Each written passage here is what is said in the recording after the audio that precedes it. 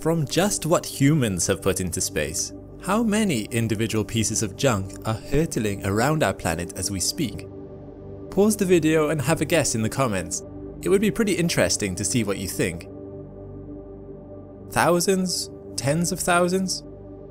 Well, according to the Technische Universität Braunschweig, which actively studies satellites and space debris, there are 29,000 objects bigger than 10 centimeters, only 1,900 of which are active satellites, 700,000 bigger than 1 centimeter,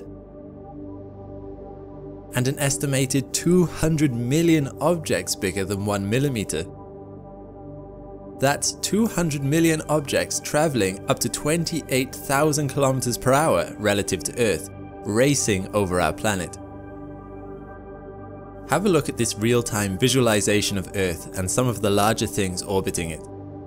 The US Department of Defense actively monitors objects over 10 centimeters to try and prevent collisions from happening, with each of these objects' orbits mapped out precisely.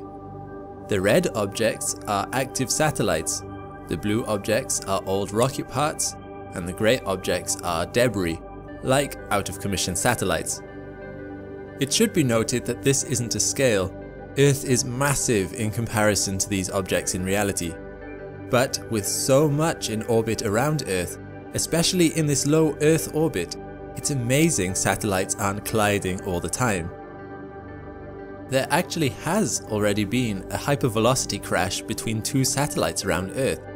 In 2009, Iridium 33 and Cosmos 2251 collided at speeds of 42,000 kilometers per hour, smashing the satellites to bits.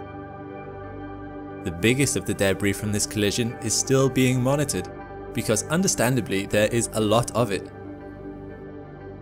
Smaller impacts happen much more regularly. Here is before and after shots of the Sentinel-1 satellite after an object only 5 millimeters in size impacted one of its solar arrays, leaving a 40 centimeter impact crater.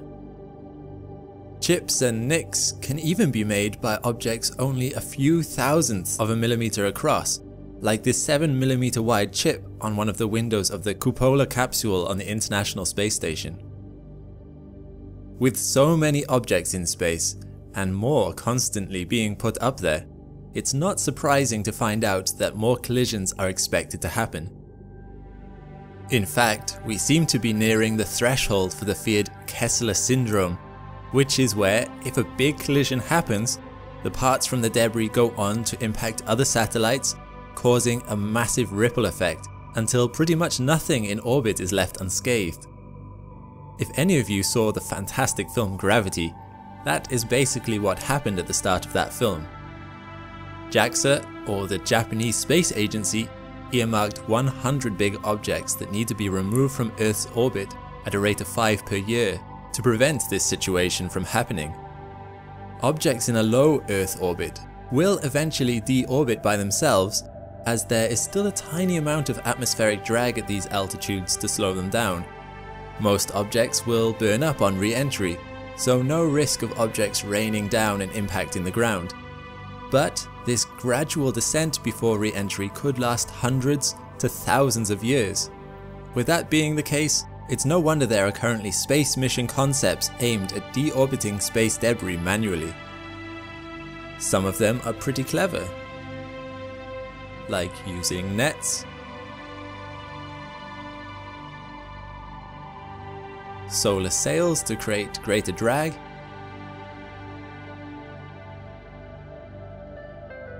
or even a slingshot. However, there isn't much money to be made yet from cleaning up after ourselves, and so these cleanup missions aren't being pushed and utilized as much as maybe they should be. Human nature tends to show us that we are only mildly concerned about the potential for catastrophe, and there doesn't seem to be a proportionate amount of money being spent at getting things back from space compared to putting them up there in the first place. My personal thought is that if a space agency or a company puts something in space, surely it's their responsibility to get it again once it becomes defunct. Is that reasonable?